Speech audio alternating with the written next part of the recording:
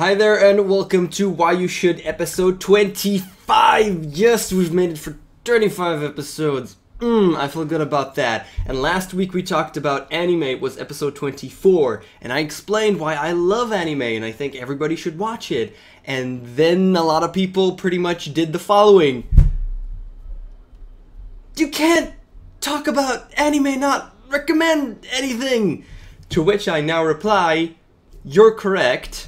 I'm sorry, let's recommend some anime. So, first of all, first things first, what we're going to do, it's going to be a pretty long episode, I'm going to try and shorten it as much as I can. I wrote a really big list of anime that I want to recommend, and I'm going to try and talk through it.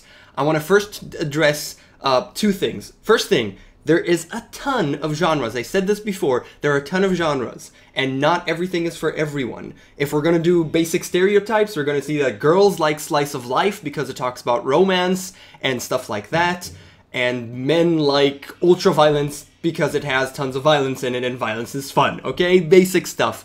Not everything is for everyone. I recommend you try a specific genre and then decide what you want to do through there, what more would you like to see. So that's one thing that's very important to note. The second thing that's important to note is that there is huge differences in culture, okay? There are huge differences in culture, so there are things that you won't understand inherently. There are things that will seem weird to you, and I want to give a very specific example in types of romance and things like that.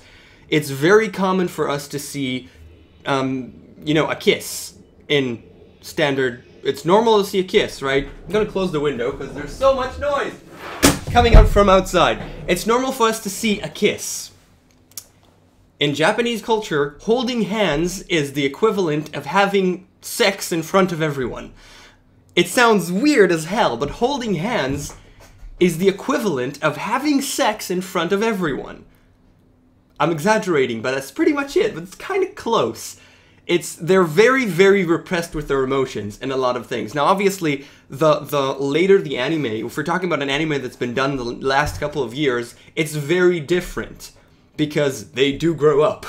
But something that you'll watch that was 10 years ago, and there are amazing things that were made 10 and 20 years ago that you definitely want to watch, those things have a very different culture in mind. It's very different from Western culture, from America, and everything like that. And you need to get that through your head. It doesn't speak to everyone, and sometimes it's best for people to watch stuff that have not a lot of cultural references in that sense, but it's something that you need to be aware of, that the culture of the Japanese is very, very different, and it comes out in the anime, and you need to get used to those type of things in order to feel comfortable with all kinds of anime. So that's something that you really need to put in your brain. And another thing that comes into play from that is the translation. Anime is obviously Japanese, and then you get two types of things that you can watch. Either dubbed, which means that it's English speaking, or subbed, which means they speak Japanese and you have subtitles. Now, there's a ton of subtitles groups. There's all kinds of different things that that are used, but the best kinds, as far as I'm concerned, are when they put up a little, if there's something cultural or a word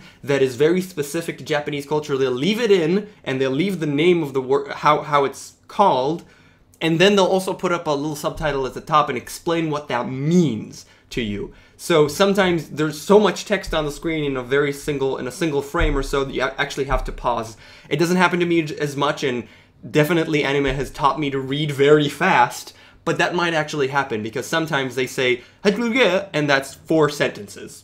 So that might happen, and it is the problems that you get starting to watch anime, but you have to get into that and understand that. There's also an example like san and kun, which is, said it horribly, but it's when they speak to someone, when you speak to someone that's below you, like a kid, or when you speak to someone who's above you, then the way that the suffixes, how you address that person. There's very specific ways they address people, and that could be, there's something that you need to start and understand and put in your brain that it's going to come out a lot. So that's something that you need to understand when you come into watching anime. Now, it's probably, again, best to start with animes that don't have cultural impact, and easier to get into those. And the last thing that I want to say before I actually go to the recommendations, I know this is a lot of stuff and a lot to take in, is that everything goes. You have to remember that this is a full genre on itself. It is no different than live action in the way that we have crap shows, okay, and we also have HBO, and HBO are allowed to show you tits, okay? They're allowed to show nude people and allowed to say really bad words like fuck or shit, and they're allowed to do whatever they want. There's a lot of nudity as well. There's a lot of obscenities. There's a lot of beheadings and tons of blood and gore and stuff like that. And everything goes. There's much less taboos. Much less taboos. There's less taboos. And anime also have, you know, the standard stuff, and there's also the high quality things that can have those elements of nudity and exceptional violence and strong language and stuff like that. So put everything in there. And let's get into actual recommendation. I've been talking for 6 minutes. I haven't gotten to the recommendation yet. You know what? I'm going to turn this into a two-parter. You're probably going to hate me for that, but I'm not going to turn this into a two-parter 25 and 26. It's 25A and 25B. And B, the actual recommendations, I'll release it tomorrow. I'll make it tomorrow and release it tomorrow on Friday. So this has been part 1 of getting into anime, filled to the brim with information. There's so much to go through, and I wrote like 25 shows that I want to talk about a little bit, every little thing. So yes, getting into anime, put all of those things in your head. Okay, get all those things in your head. Try and think among the insane amount of genres what you want to see, and tomorrow we'll talk about. I'll even put up the links so that the